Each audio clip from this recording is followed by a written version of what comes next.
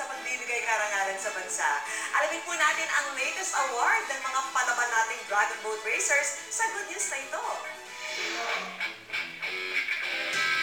Ngayong buwan ginanap ang Taiwan International Dragon Boat Race kung saan naiuwi ng Philippine women's team ang gintong medalya para sa 500 meters open standard.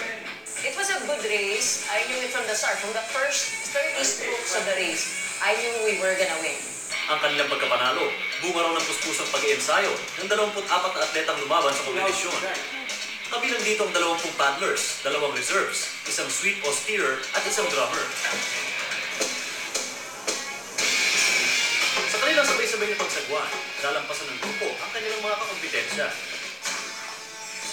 Yung sumali dun sa Taiwan, more than 150 teams, and there are other foreign teams such as Australia, Singapore, US coming from Boston. Pero hindi ito ang unang pagkakataon na nanalo ang ating bansa sa Dragon Boat Competition. Sa katunayan, ang Pilipinas ang kasalukuyang may hawak ng world record na 40.02 seconds sa men's 200 meters sprint. Ito ay ginanap sa World Championships noong 2009 sa Prague, Czech Republic. Taong 1991 na nagsimulang sumali ang Pilipinas sa International Dragon Boat Competitions. At mula noon, dumami ang mga Pinoy na naengganyo sa sport na ito. Ang pinag-iiral namin sa national team is really discipline. No? Yung dedication, determination. Yung 3Ds na tinatawag namin, yun ang nagpapalakas sa national team. Ang mga atleta ng Dragon Boat, kailangan din daw ng lakas ng pangangatawan, magandang timing, flexibility at endurance. Pero higit sa lahat, kailangan magkaroon ng pusong pangkampiyon. Tumataba ang aming puso, lalo-lalo na pagka nananalo kami. No?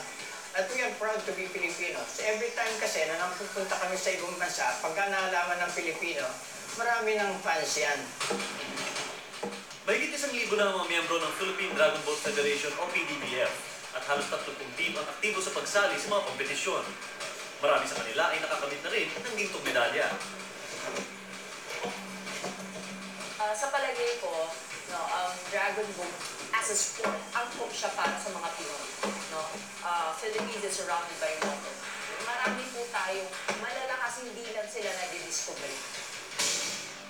Sa kasalukuyan, lahat sila ay naghahanda para sa darating na World Championship sa Tampa Bay, Florida, USA ngayong Agosto. Kaya naman umaasa muli ang PDBF sa suporta ng kanilang mga kababayan. Ako si Mark Zambrano at ito ang aking good news. At